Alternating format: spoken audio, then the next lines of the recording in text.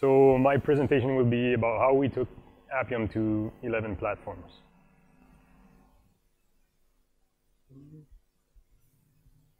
So just quickly about me, my name is Simon Granger. I'm from Canada. I'm actually French-Canadian. So I'm in test automation prime at You.i TV. I've been there for almost 4 years now. Before that, I was at BlackBerry, so I was a team lead, doing also automation, but for board-level testing and manufacturing. It was a bit of a shift in my career, moving to testing these kind of apps. You.i TV is based out of Ottawa, Canada. So this is a picture I took last week, just before coming. Actually, no, it's from the winter. But this is actually the Rideau Canal, and we converted into this longest skating rink in the world, 8 kilometers long. And a funny story about this, I was telling this story to someone in London when I was meeting with some customers. And his question to me was actually, but how do you freeze the water? So in case you're wondering the same thing, below 0 degrees, it freezes on its own. So just quick table of contents. So first I'll just do a quick introduction of You.i Engine One, just to give you some context. Then I'll go through our journey with Appium. So from 0 support to ended up having 11 platforms supported, and all the pitfalls and issues that we had to go through. And then I'll finish with some demos.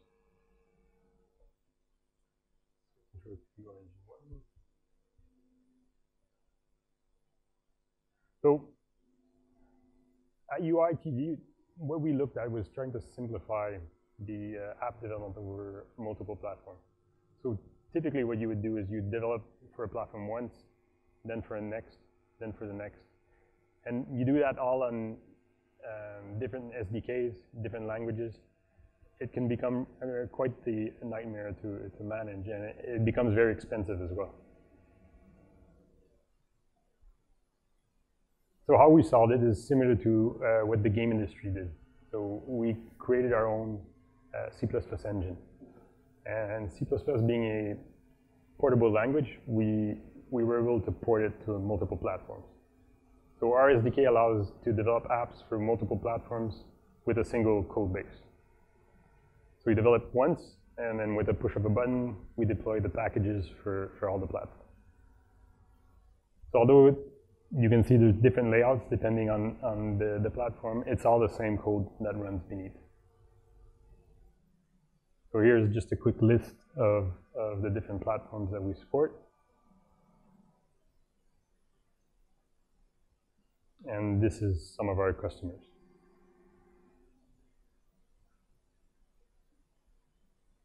And we are focused on the TV market. So it's pretty much TV streaming apps that we focus on.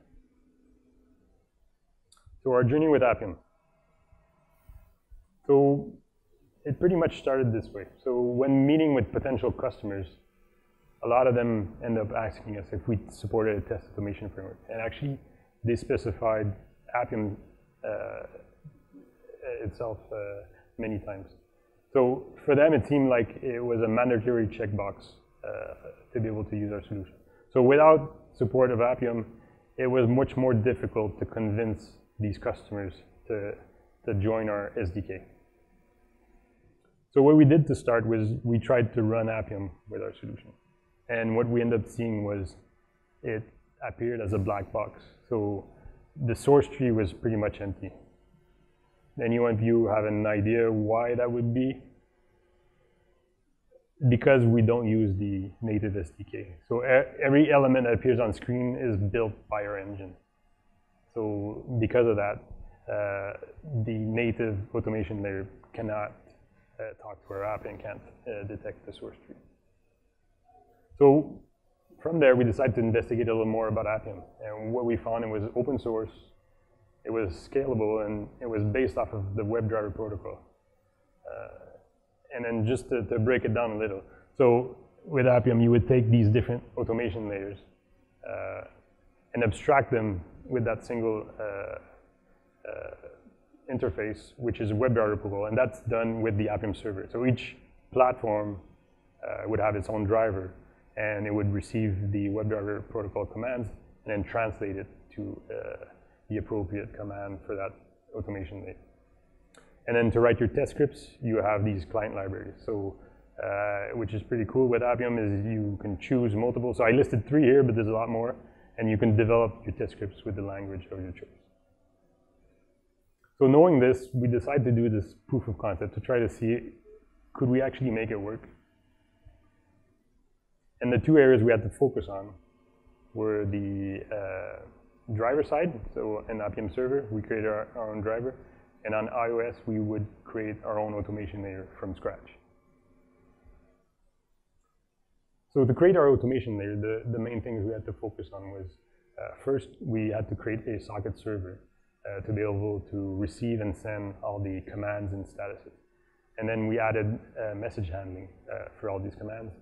And then finally, we had to add the different commands we wanted to support, and then create all the hooks inside our engine. So some of the commands we wanted to start with was obviously the get source tree. And for that, we actually had to translate our scene tree from the engine into XML source tree. And then the other commands would be like find elements, click, and screen capture. On the driver side, so what we did is we looked at the existing drivers, and we took basically the iOS driver, stripped it down, and started adding our stuff to it. And what we had to add here was the socket connection to our server when we established the session. Again, the message handling, and then the same commands we had to add on the driver side. So this would be the path of a normal command going from the test script. So it would come from the client library, then to the Appium server, and then we would have caps actually defining that it is You.i Engine, so it would know that it's You.i Engine Driver it needs to talk to, and then it would go to our automation layer. On the way back, it would follow the same path.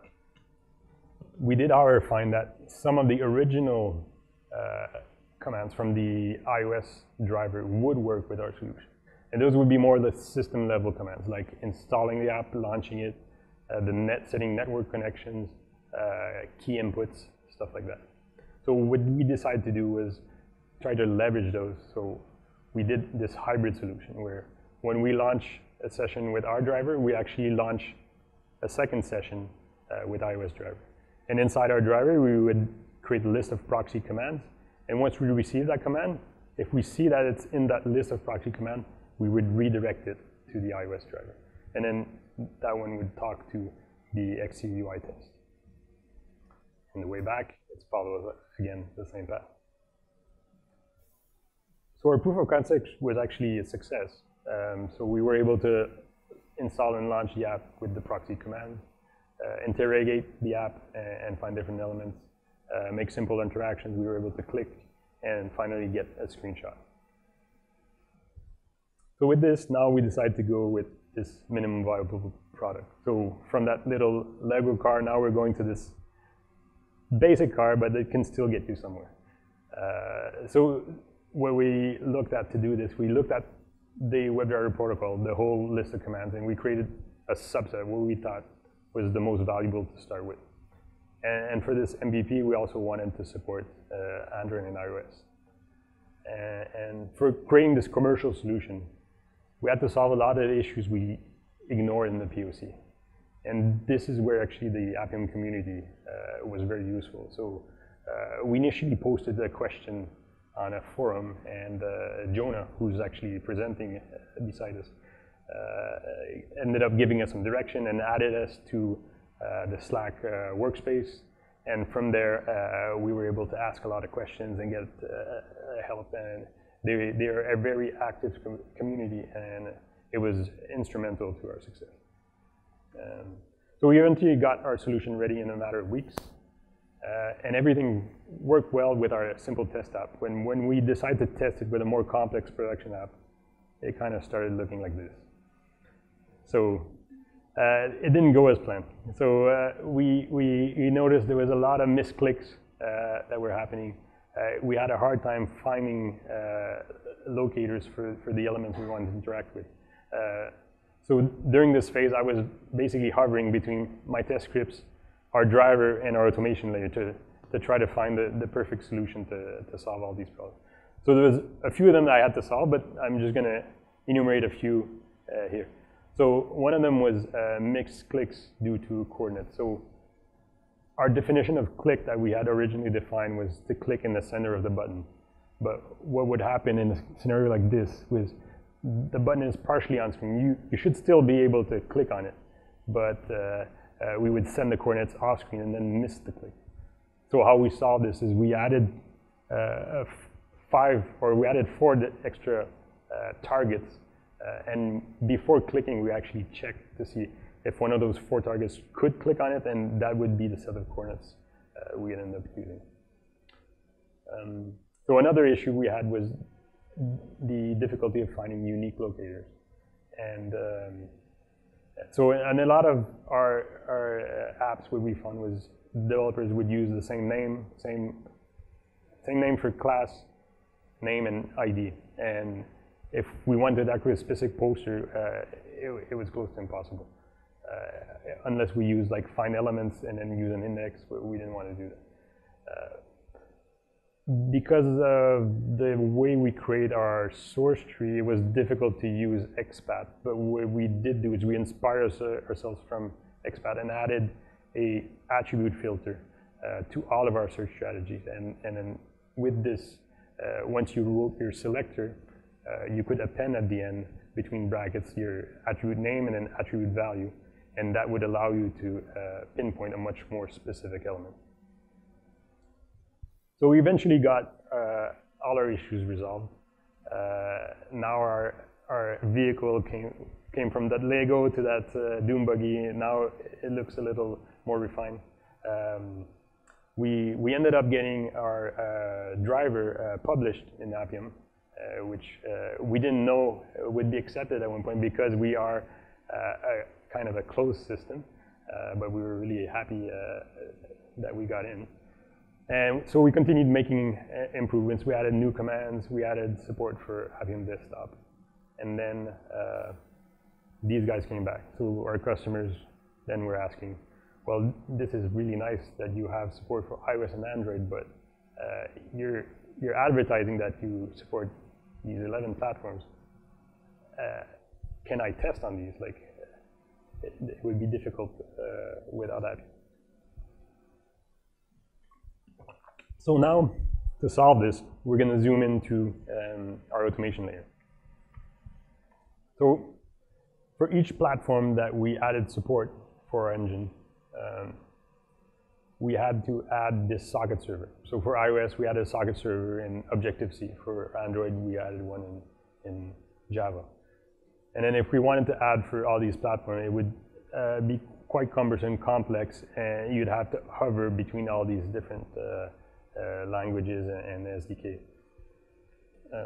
So the good news is, since we had started working on Appium, inside our company, someone had created a TCP socket implementation that uses the BSD TCP socket and abstracts all the system level implementation. So having this, we were able to create a socket server using that single implementation, and then give us this universal socket server. And basically that ended up opening Appium to all the platforms that our engine support.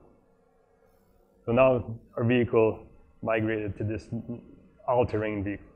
And the first thing we did was we said, okay, let's try running our test scripts, existing test scripts on all the platforms. And actually, to our surprise, they ran and they passed on the first run, even on TV apps which don't support touch. And the reason that is because it's all the same source code, actually, they all inherit the touch and click implementation. But the problem is, or it's not the problem, that's not the way the customers want to use it, right? So in the real world, okay, and the one thing missing. So when we were able to run it on all the platforms, we did have to launch the app ourselves. So to have a fully automated solution, we have to add all these installers inside our driver to be able to run it on Jenkins pipeline and all that. But if there is an implementation of the driver in Appium, like there is one for Tizen that is in beta right now, we could piggyback on it the same way we did for iOS and Android and create this hybrid solution and then reuse this driver to launch it, so we don't have to add it inside our driver.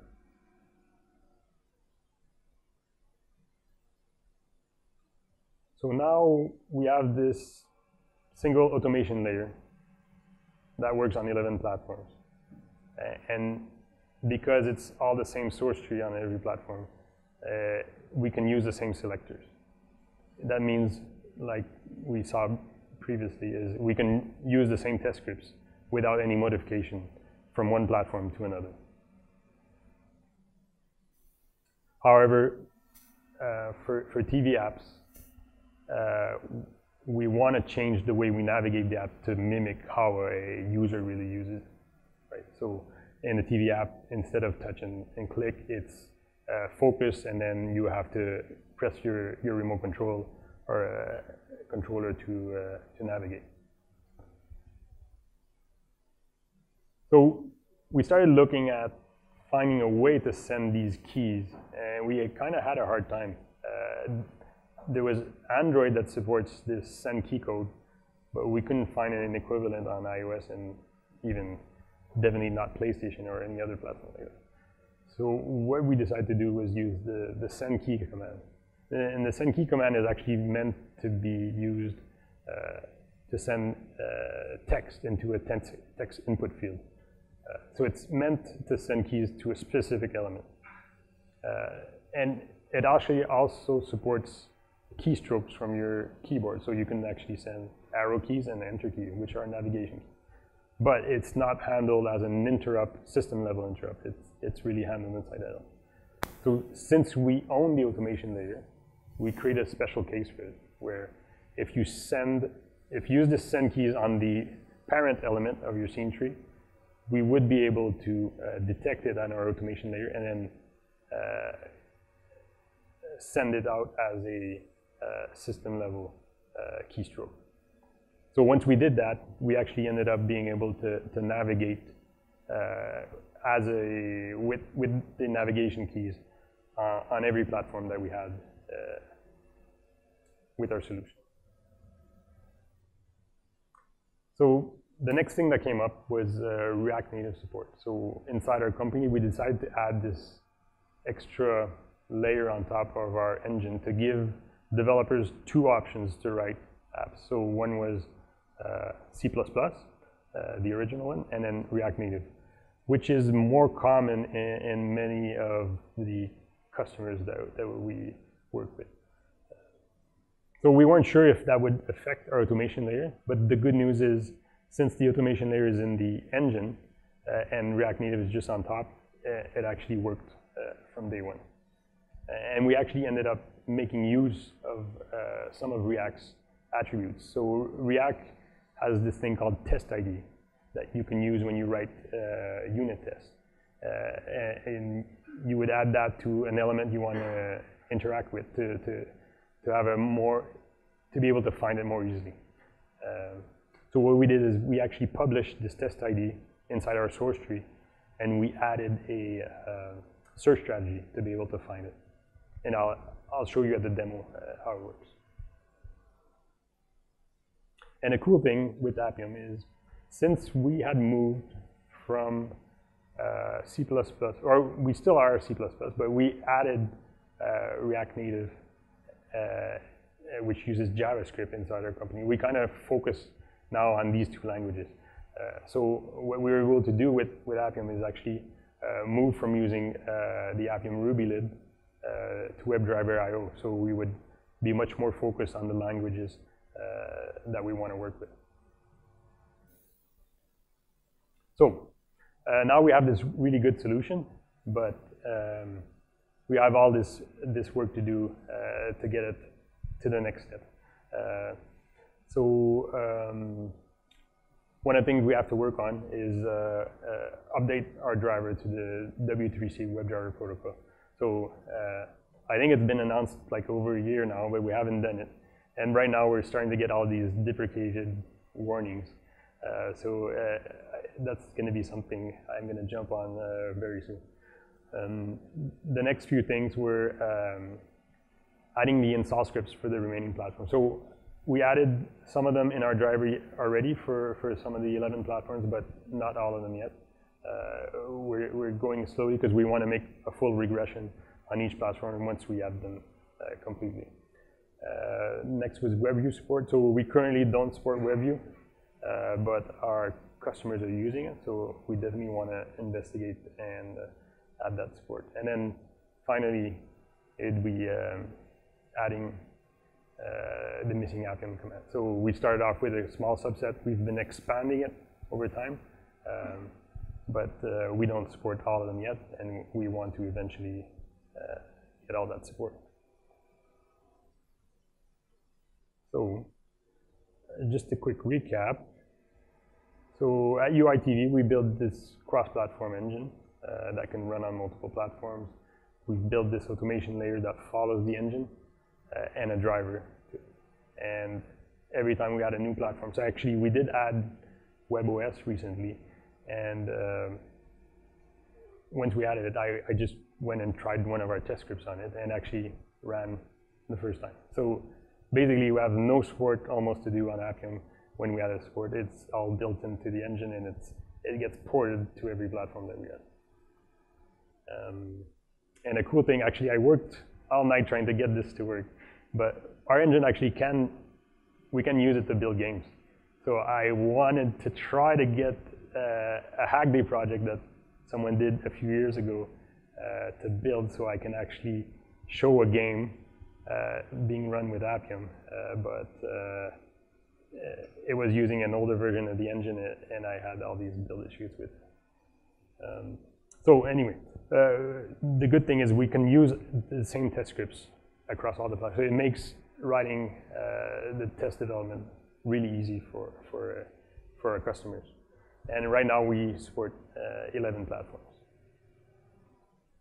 So before we go to the demo, so this is just a few resources. So our driver is open source, so it's on GitHub. Go have a look. And the second link is our company website. So if you're curious about You.i Engine and want to know more, go have a look there. And you can also ask me afterwards. So for demos,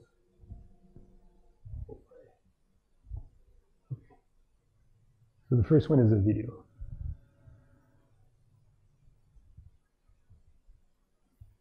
What you're seeing here on the screen right now, on the right-hand side, our test suite is being executed. On the left-hand side is the communication between our test cases and the Appium server. I want to point out that these test cases are platform agnostic and they do not depend on a specific platform. So we're running the suite on a tvOS right now, and the main functionality of this test suite is to iterate through the different posters of the app. As you can see right now, we're only testing the static UI elements, the presence of the static UI elements on the app, and the behavior of the app and the flow that's going through.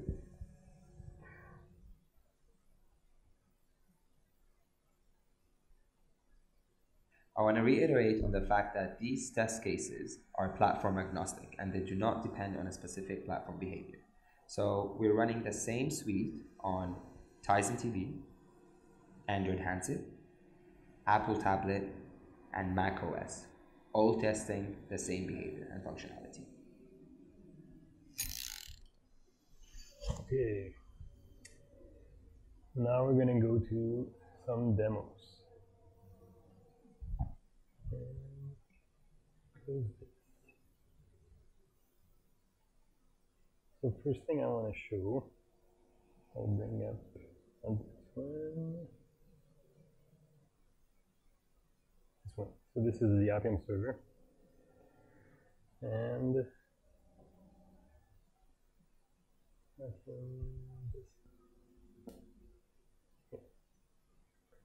okay. So I just want to highlight here, these are the capabilities that we use for things. So automation name would be You.i Engine for us. Platform name,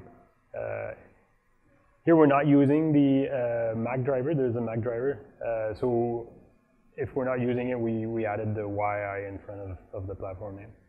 And to be able to connect to our socket, we need to have the IP address of the device. And what's cool about it is the device, once the app is on it, you don't need a cable. It can be running from anywhere. So here we have just localhost because I'm going to run it on my Mac. I'm going to launch the app. So this is one of our TV apps. So as we mentioned, you can navigate with keys and you can navigate with gestures and clicks. But what I want to show you is on Appium Desktop. So you guys all know about Appium Desktop? You've used it before? Yeah. I thought it was pretty cool. That was one of my hack days to actually get it running, and everyone at the company were like super amazed about it. So what's cool is when you hover over things, it actually shows you the different elements. So I'm going to go and select one, and then go and find it here. And then here you have all your attributes. Here we see it's not hittable, so we know this is not the button. So I'm just going to go one above, and now we see this is the button. So if I want to interact with it, this would be it.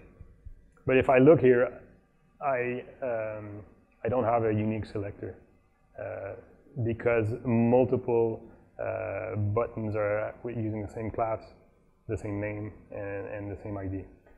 So what I'm going to do here is I'm going to go in the code and add a test ID.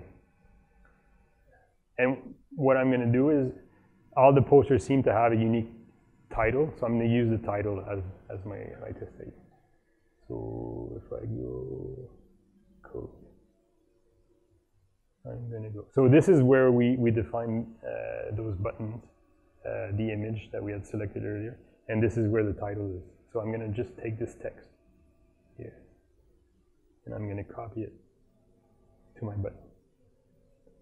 And I'm going to rename it to test ID. And I'm going to save it. And look at the app in the background. You'll see the app just got reloaded. So now we're going to go back to Appium Desktop, and we're going to refresh this. And now we're going to select the poster. And if I select it, now you see our test ID appeared in our attributes. And now we have this unique selector. This was grayed out earlier, so now I can actually interact with it. Now we're at the poster level. So next thing I wanted to show was just that we can navigate with Appium. So if I swipe, I can swipe like this. And if we do a key navigation, because I mentioned we can navigate with the keys. So I mentioned we would use this send key, right? So I'm going to go open this guy. So this is the Unicode characters for each of these navigations. For some reason, they all appear as a question mark. I don't know why. So now if I send this key, you should see the focus move from here to here. Let's go back.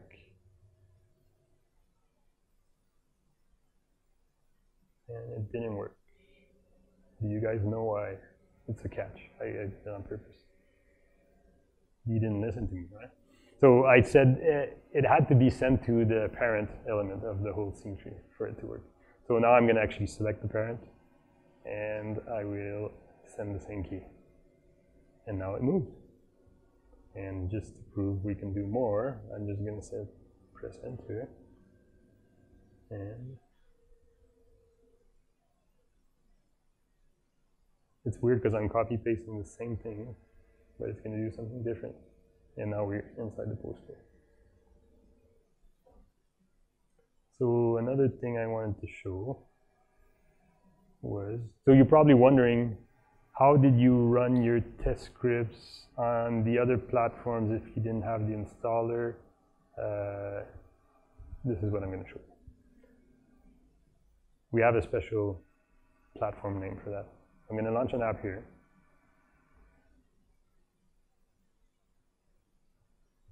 And I'm going to go back to Appium Desktop. Did I close it? No. Okay, and this one is called OSX Connect to App.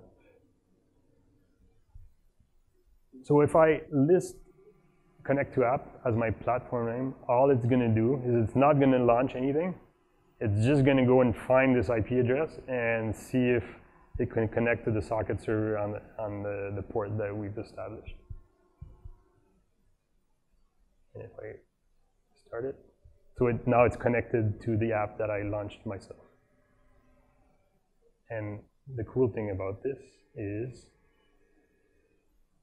so if let me go and select an element here, and I'll select a poster. And basically the reason we started this was to be able to debug our automation layer. So what I can do now is I can actually put breakpoints in my automation layer, and once I tap on it, it breaks in the code, and then I could start going through it and debugging. So one last thing I can show you guys. If we go back to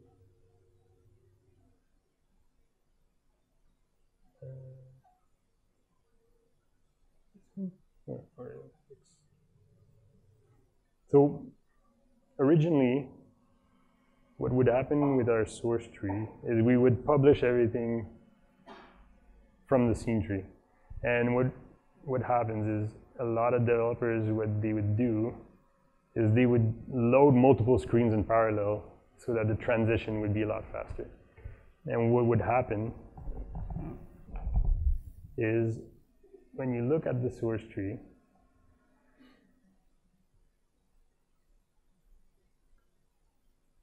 okay, I need to click inside one. Okay, and let's refresh.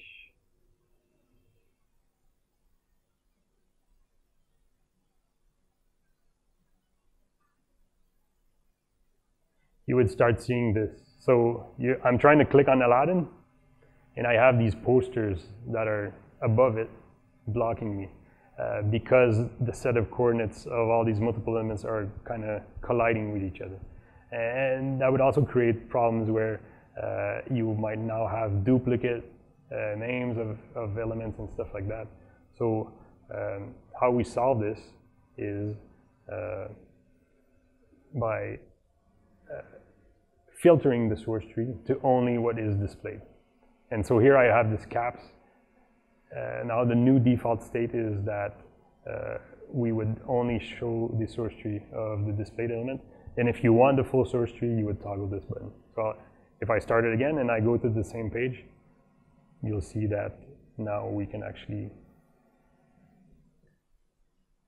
click on the title of the app.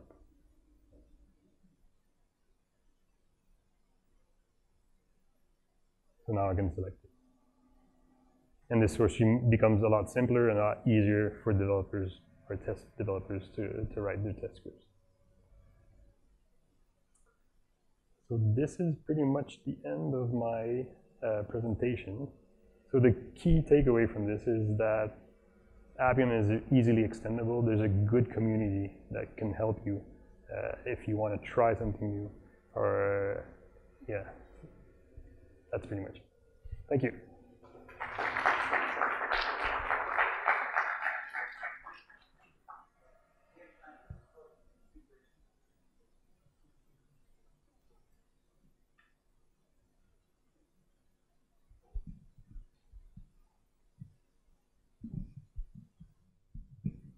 Hello. I'm not really want to ask about the You.i, but regarding the Appium desktop, is there also possible if we run the app from the Xcode and we directly attach the process to the Appium desktop without relaunching the app, like you did. So yeah. what's the difference between what I did and what you're asking? You So- want me to launch the app through Appium instead of me manually launching it? So you're launching the app and not restarting the app from the Appium desktop, right? Yes. Like So I use this platform name called Connect to App, and what that does is it launches our driver. so It it's skips the installation process and it just connects to the app. So it does exactly the same thing it would do without the installation part.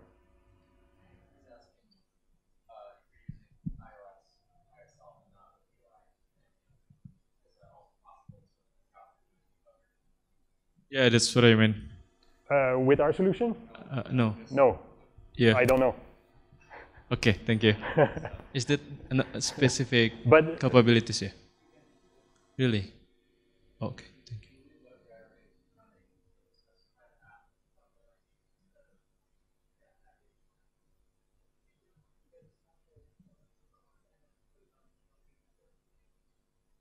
Okay, great. Because sometimes I found it crashed only we executed in the Appium desktop. So, okay, great. Thank you.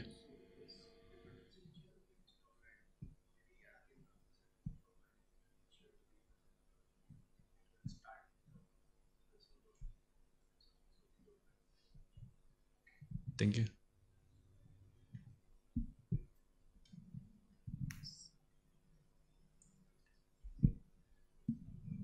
It's really cool, Simon. Obviously, I've seen a little bit of this before, but I haven't seen all your demos, and I liked them a lot. I guess I'm curious, how much for implementing all of this stuff, how much of the work would you say was on the engine side versus the Appium driver side in the Node.js world? Is it like 90-10 or 50-50 or what?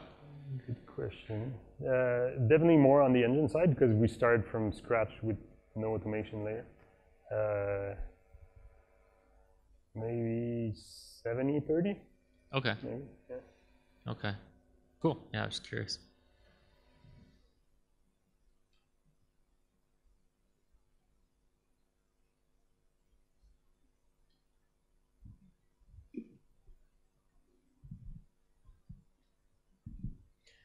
Hi.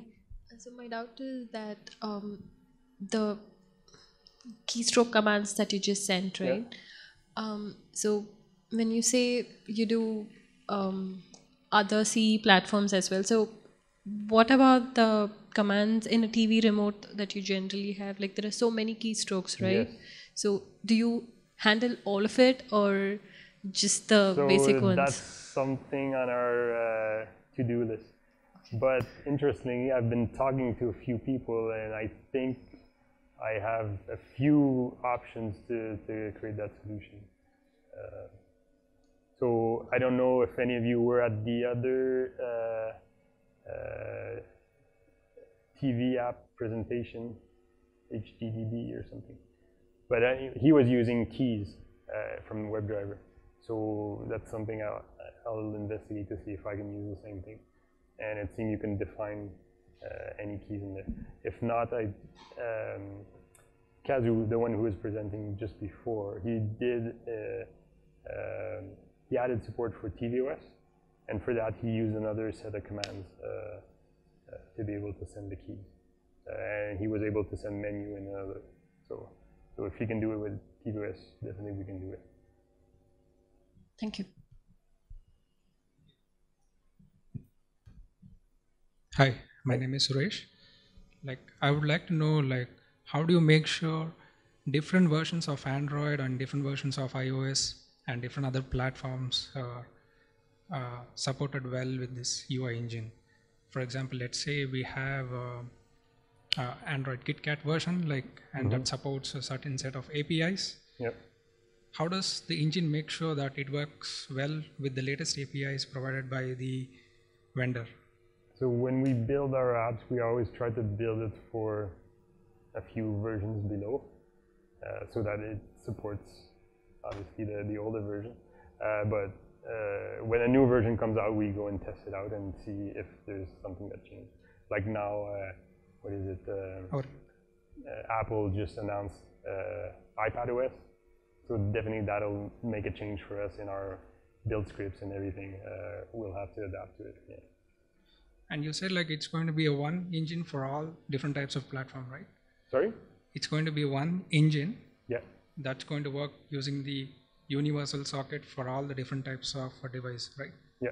So when, let's say like iOS is coming with a new platform, so you're gonna change something with this engine and that's going to be working for all the others as well.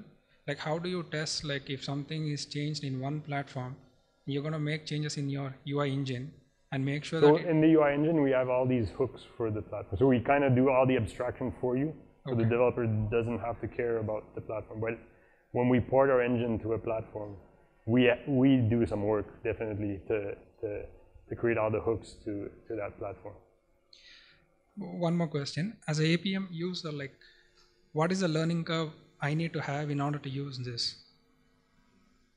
To use Appium or to use our version of Appium? To use UI engine. UI. Well, so it's all the same WebDriver commands.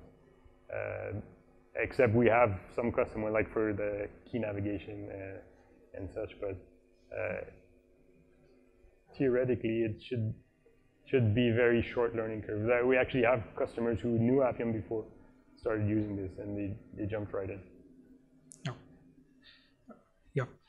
One more last question. How can we extend in case like we want to support some custom APIs? Like what is the language we have to start with? Suppose if we face some issues, let's say in Appium we find issues, like we would go and contribute in Appium source code where we make changes.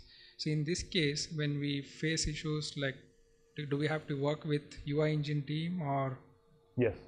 And the custom API, suppose if it is something that only we would like to have, how does it go? Like it's like we make a request to you, you support it, or we implement ourselves something like a plugin or an add-on? I think it would be a discussion, but yeah, usually the customers will ask us to do it for them. Yes. We had one customer actually make a contribution to our driver when he found a typo somewhere. He just corrected. Thank you. Thank you.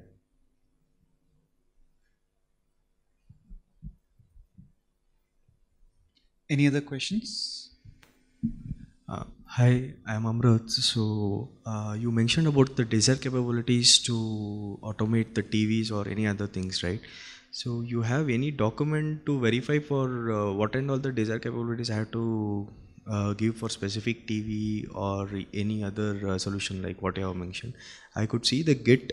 I mean the Git code. There is a desired capabilities. It is throwing 404. I don't see any documentation for that. I mean the usage basically. The usage. Okay, I missed the question. Okay, so in the Appium GUI, we went and you showed some desired capabilities. What we have to mention if we are trying to automate TV. Yeah. Maybe you told you have to give the IP of it. So maybe I can just show if I go to our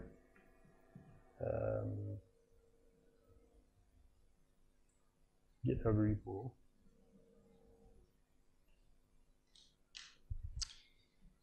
Yeah, here. So I explain here for iOS, this is the different capabilities you would define. Okay. Android, macOS, You.i Mac, You.i TV. Okay. So you're asking. Yeah, yeah. There's some that are not in there. I was asking this. Okay. So for the ones that are not in there right now, you would use this connect to app. Okay. Because the installer is missing. But you could still run on the platforms using this. Once we add the installers, then it'll have its own platform name. Okay, cool. This is pretty much the universal entry point to our automation layer. And then here, just to continue then, this is the list of the commands that we have and the version of the engine that starts supporting it. We have a list of attributes here.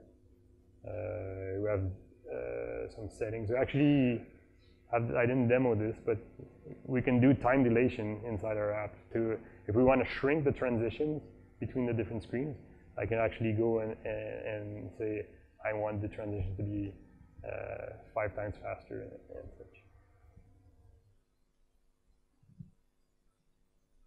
And okay, and just finish. So the selector strategy we support. So we have ID, class name, and then accessibility ID.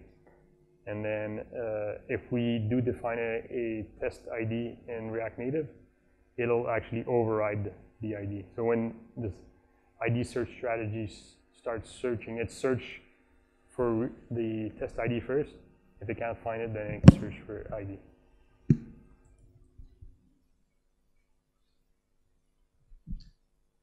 So we can take other questions offline, and demos are always fun. They lead to so many questions. Thank you, Simon. Great, thank you.